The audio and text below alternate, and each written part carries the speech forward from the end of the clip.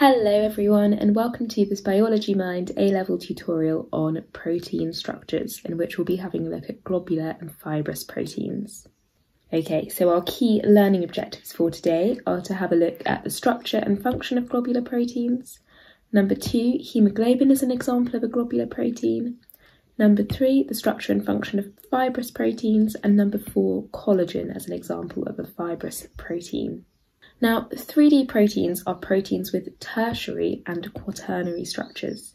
They can be classified into either number 1, globular proteins, or number 2, fibrous proteins. So let's start off with globular proteins. So globular proteins are round structures. The hydrophobic parts of the protein fold inwards, so they're on the inside. They're all burrowed in here. And while the hydrophilic parts are arranged around the external surface. Now remember, hydrophilic, hydro comes from the Greek for water, philic from the Greek for love. So water-loving parts on the outside. Water-phobic is from the Greek for hate, so water-hating parts are folded inside. So this means that because the hydrophilic parts are arranged on the outside of the globular protein, these proteins tend to be quite soluble in water. So as a result of this, they play a wide variety of vital metabolic roles in the human body. So it's because of their nice round shape and their solubility. So for example, they form enzymes, transport proteins, and messenger proteins. So all enzymes are globular proteins. So enzymes are a really good example to use if you want to talk about globular proteins.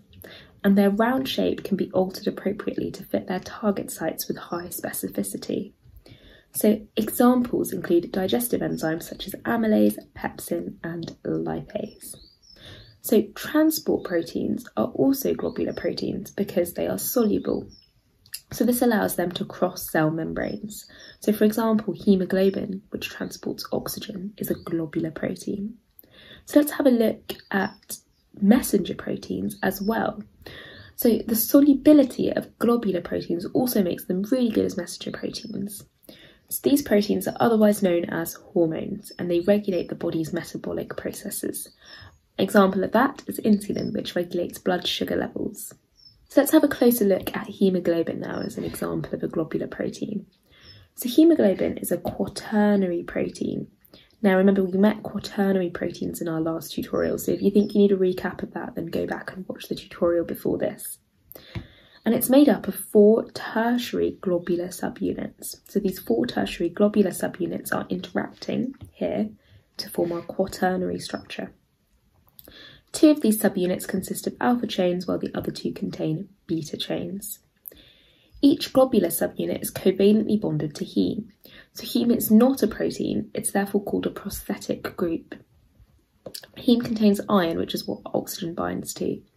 So hemoglobin is actually considered a conjugated protein because it's a protein that is associated with non-protein structures.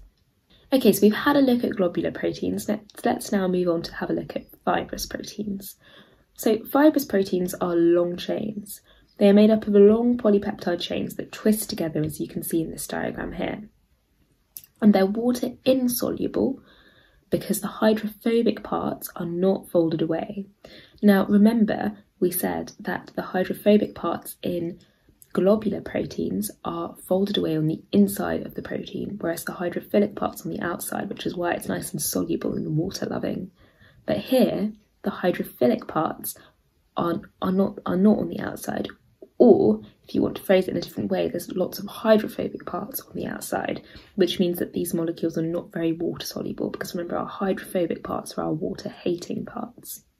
As a result of this, fibrous proteins do not function well as metabolic proteins. They're better as structural proteins. And remember, that's because they're not very soluble, so they're not very good to use as metabolic proteins. They wouldn't be able to pass through cell membranes, for example.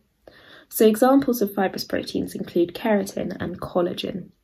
So keratin provides structure to hair and nails.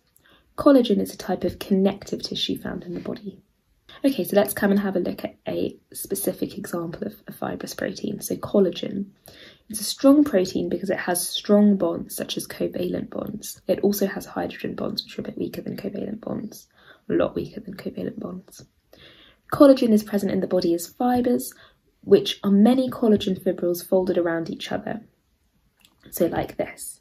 Different types of collagen can be found almost everywhere in the body, such as in the skin, the muscles and the bones. So that's us covered. We've done globular proteins and fibrous proteins, and we've had a look at 2 examples for that. So hemoglobin is a globular protein and collagen is a fibrous protein. So I hope that all made sense, and I'll see you for the next tutorial.